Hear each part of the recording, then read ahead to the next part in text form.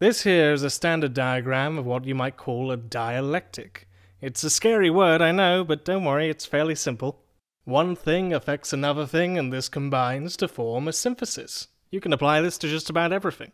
Heat meets water equals hot water. Weird social groups meets the internet equals 4chan. Sean plus Jen equals wholesome Twitch streams. But viewing it purely like this can limit the way we perceive these actions. Let's call it by its true essence. A contradiction.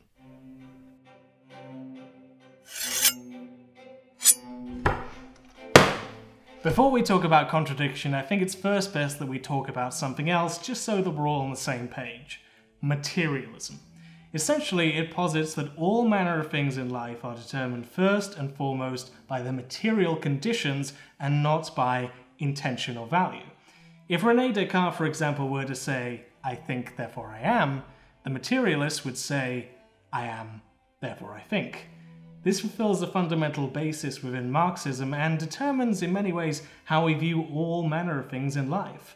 From nature to culture, from the past to progress, from the evolution and dissolution of empires, and even the evolution of online streaming apps. They're all determined by their material realities first and foremost, not what we think of them. A furious critique leveled by all manner of people from Jordan Peterson to Benito Mussolini is that materialism is far too fatalistic, and it ignores various other aspects of life in favor of viewing humanity going down a narrow path of economically predetermined history. But this isn't true. Whilst determinism does play a role, we don't ignore the fact that all manner of mutation does exist in life, but simply that there are laws that do determine our reality from which, if they didn't exist, nothing else would exist either. Marx summarized this perfectly. We make history, but not as we choose. We do not make it under self-selected circumstances, but from circumstances already existing, given, and transmitted from the past.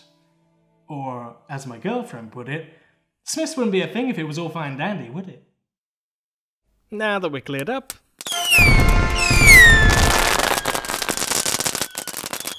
Everything hitherto is the story of contradiction, the essence of what a dialectic is. Contradictions are a fact of life itself. No one thing can exist without the other.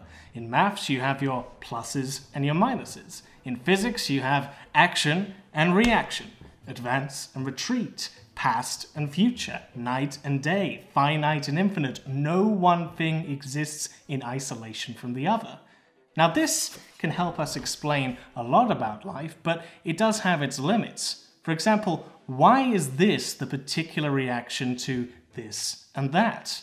Well, the answer to that lies within said things themselves. All of these things have their own internal contradictions. With any concept, with any thing in life, the cause of development lies within said thing itself. Everything from without is thereby an external contradiction. Want to see an example? This is Fred. Fred is, on the surface at least, a product of his own external contradictions. But it all begins with this. If I plant the seed in the soil, give it plenty of sunlight and water, Fred is the end result of what you'll get. If, however, I didn't use a seed, but rather a stone, even if I used all of the same things, you will only ever get a soggy stone. The point here is not that external causes are meaningless, but rather that internal causes are the basis of change, and external causes are only ever activated through the orientation of the internal one. If I smash this glass against the desk, it will shatter into 1,000,000 pieces. But if I were to do the same with a much tougher object, then the object would remain firm. Internal, external. Or internal, external. Take your pick. And of course, when you pile all these contradictions up, you not only simply get contradictions of an individual basis, but of a societal one. Now we're getting somewhere. In our economy, employers must inherently cut wages and lay off workers to survive competition. This activates external issues. People cannot buy stuff if they have no money. People cannot sell stuff if they have no buyers. Internal, external. This is also, of course, the failure of fascism. Problems are never external alone, they all originate from the internal source. So that's internal and external, but what else are contradictions? Well, they're also benign and antagonistic.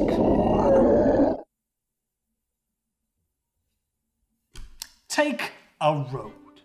Yes, roads. Roads, roads, roads. If you've ever cycled on a British road, you can totally understand how brazen the contradiction between 4 wheels and 2 wheels is. This can be very hostile towards 2-wheelers, or in my case, 1-wheelers, but there's no need to go around destroying all car owners to get around this. They can be solved through non-antagonistic methods.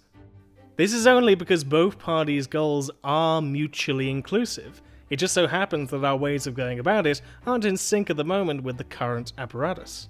Owners want the most out of their workforce as possible through paying them the least. But I, being the greedy worker that I am, want the opposite. The most amount of pay with the least amount of work. Our interests then are therefore antagonistic and cannot be solved in the same way as benign contradictions. The very structure of this contradiction creates the basis of 2 classes, and thereby class struggle. It's therefore only possible that this class struggle is solved through direct, objective aggression, and not collaboration or compromise. So that's the theory, but how might we apply this to our everyday practice? Maoist lifestyleism, if you want. Well, first of all, analysing life as but a series of contradictions helps us to micromanage our trials and tribulations. If you cut off the source, you end all the problems. That is in contrast to taking an arbitrary formula as a fix-all solution to everything and applying it everywhere. Life adapts, new contradictions emerge. We must be ready to throw away our dogmatism and accept the new challenges that await us. Let me give you an example. We all know by now that the solution to capitalism is solved through socialism. But what about something else that's spoken about quite a lot on political discourse? Say, imperialism. Well, with imperialism, you can't just throw socialism at it and expect it to all be solved. No, with this, it requires its own particular solution. Anti-imperialism. Now, a lot of people get quite wary about the concept of anti-imperialism. Some people don't think it has any merit. But think of it like this. What would we say to something like patriarchy or toxic masculinity? Most of us so-called degenerates don't simply believe that socialism will be the fix-all solution to this, do we? No. Instead, we assert that this contradiction is solved through feminism. Likewise, racism is not solved through race blindness, but rather through solidarity. We said we're not going to fight capitalism with black capitalism, but we're going to fight it with socialism. We stood up and said we're not going to fight reactionary pigs and reactionary state's attorneys like this and reactionary state's attorneys like Hanrahan with any other reactions on our part. We're going to fight their reactions where all of us people are getting together and have an international proletarian revolution. Right on. That is Black Panther Fred Hampton. And whilst you might have already heard of this speech, you may not have realised that what he is in actual fact displaying here are the particularities of contradiction. Racism is not solved through more racism, but through solidarity between one another. Bigotry and reaction is not solved through more reaction, but through social and cultural transformation. Capitalism is not solved through race-specific capitalism, but through socialism. Like I said, internal and external, and they need to be treated with such application. What else? Well, separating contradictions between benign and antagonistic can help us better figure out which route we should take. Should we engage in direct action in this circumstance, or can it be solved through less aggressive methods? Mistaking a benign contradiction for an antagonistic one can set us back a long way, and it can transform something that could previously have just been solved through a simple discussion into something that can now only be solved through hammers and sickles. Or bricks and pitchforks, take your pick, I don't care. An overlying discourse on the left is discussion never solves anything against our opponents. And yes, that is true in certain circumstances, I will admit. But you don't need to keep repeating this in every single scenario. In many instances, disagreements can be overcome through civil discourse and tactical unity. And it's not good to neglect this and fall into the trap of ultra-leftism.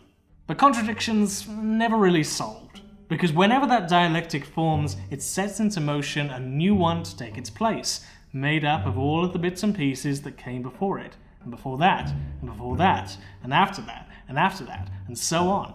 If you've ever moved to a new place, you might find this cycle of change chart quite relatable. Initially, you may have been really excited when you move in. You have an uninformed optimism about the time ahead. However, this naivete creates conditions for distress. You realize that it's not as easy as you once thought it was. As you begin to adjust to your new surroundings, things begin to get better. But, just as you thought they were going smoothly now, they suddenly drop once again. But now, you're better informed. It unlocks new scenarios that never first occurred to you, but this time, you're not as distressed. You've learned from your experiences, and you utilize them to overcome. This path continues on and on until you've come to some degree of equilibrium. Now that I think about it, this could just about relate to pretty much anything. And what they are contradictions, unlocked and continuing infinitely as the past affects the present and creates the future.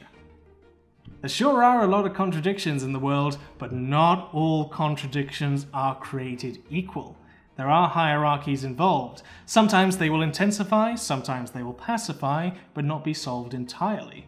We can therefore separate this into primary and secondary contradictions. At one point in history, the main contradiction was that of between the aristocrats and the third estate, made up of the peasants, capitalists, and workers. But as that contradiction was solved, another took its place. Now that of between the worker and the capitalist. What happened to the peasantry? Benign contradiction, solved through industrialization. Now, to say that there is a hierarchy involved does not dismiss secondary contradictions, but simply that by viewing all contradictions through the lens of a primary one can help us better ascertain the terrain that we're dealing with. That contradiction between the capitalists and the workers was always there, but because of the nature of the ruling class at the time and the nature of the economy, feudalism, it did not concern the masses that much. It had not intensified. Times change. So do contradictions. The most clear example of this that I can think of happened during the Chinese Civil War. At first, the Red Army took upon the primary contradiction between that of the revolutionaries and the reactionaries. However, then something happened. Japan invaded. Suddenly, this contradiction had to take a backseat to fill in the new contradiction that had emerged, that had intensified. Now the primary contradiction was that of between the nation and the imperialists. Taking all of this into consideration is what led the Red Army to figure that the best course of action was to enter a temporary truce whereby they could solidify themselves and secure their position for overthrow. Not stand dogmatically by their principles in light of changed circumstances. To do so would have only led to their downfall. 9 years later, the war was over, and that old contradiction had regained its primary position. All understandings of contradiction were absolutely necessary in solving this dilemma, and any movement that has succeeded in any way has, consciously or not, worked through this method. So, contradictions are internal and external, benign and antagonistic, primary and secondary, they are particular and they are universal, they are required to understand the world and for it to exist in the first place. I am going to bring the microphone into shot because why not? It's the end of the video and you can put up with a bit of fourth wall breaking. You'll prefer my voice anyways.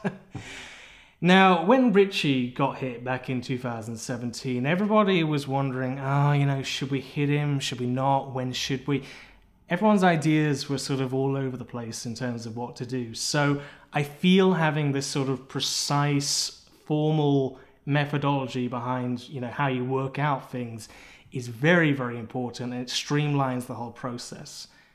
So, if you haven't already, do go and check out On Contradiction. It's a real short read, to be honest. You can read it in less than an hour. And if you can't be bothered to read it, then please do go and check out Brett and Allison over at the Red Menace podcast. They're doing some really great work. They're already discussing this one. This is what this whole collaboration effort was about. So yeah, do go check them out. They are bringing theory down to the every person. So, now that I have the chance, and sort of on that topic, I would now like to talk about the application of this to LeftTube. When I started on YouTube 4 or 5 years ago, there were scant few LeftTubers with over 1,000 subscribers. Now, there are hundreds of us, and many people like me with tens of thousands of subscribers. You know, I think these figures speak for themselves, but this comes with brand new challenges. 2 years ago, Natalie Wynn said this. Look, what the left needs to get, and what the centrists need to get, and what only I and the fascists seem to understand, is that reason doesn't matter very much. Oh boy, here What is we it go. the centrists hate about social justice warriors? It's not that they don't have good reasons in support of their arguments, it's that they're not cool, right? Now that was true of the left of 2017. Some elegance, some style, and indeed some reduction were all necessary in building those initial phases. But it's not so true of today. We are now part of a left tube that is becoming very popular as the older, more right-wing variants became antiquated and whose only real avenue now is extreme reaction. Yet we're still hanging on to this idea of ourselves as the left of old instead of the left of new. We still picture ourselves as this fine underdog fighting against the belly of the beast, and in the larger aspect, you know, that's still true. But online, that is waning. Remember that the old anti-feminist YouTubers got so affluent in their pride that they took a backseat. We cannot make the same mistake. Once you've got people onto your boat, it's necessary to guide them to shore. What, you gonna stay where you are? Huh? People are gonna get bored. They're going to leave your boat and they're going to join someone else's boat. Take control of the narrative, god damn it. We don't need to talk about and fret about conservatives as much as we used to. We have that power. Now, if we don't evolve, if we don't start putting forward our new theory, and if we don't start putting forward our ideas into real life action, then all we seek to do is replicate the same circumstances that led to the rise, domination, and eventual fall and splitting of all other YouTube movements that came before us. Politics is serious, and I do not want to believe that the most that we can accomplish on this platform is mere edutainment. This video is sponsored by Skillshare. I am sure that if Lenin was alive today... Wait. Skillshare isn't sponsoring this video. No, I can say whatever I want. Fuck you, Skillshare. You're an inferior platform, you ain't so great. If anyone had a brain, they'd sell their subscriptions and get Linda instead.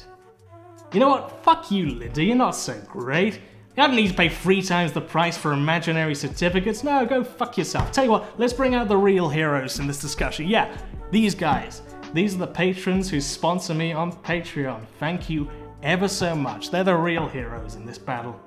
And I'd also like to say a special thank you to nobody, because you're already fabulous. Thank you ever so much for watching. Go dwell on your contradictions.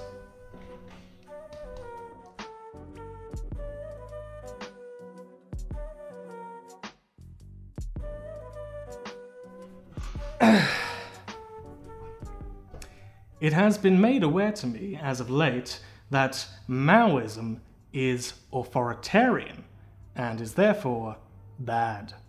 That is why I am bringing forward the next stage of Marxist evolutionary scientific development. Libertarian Maoism. Make sure that you subscribe to Libertarian Maoism.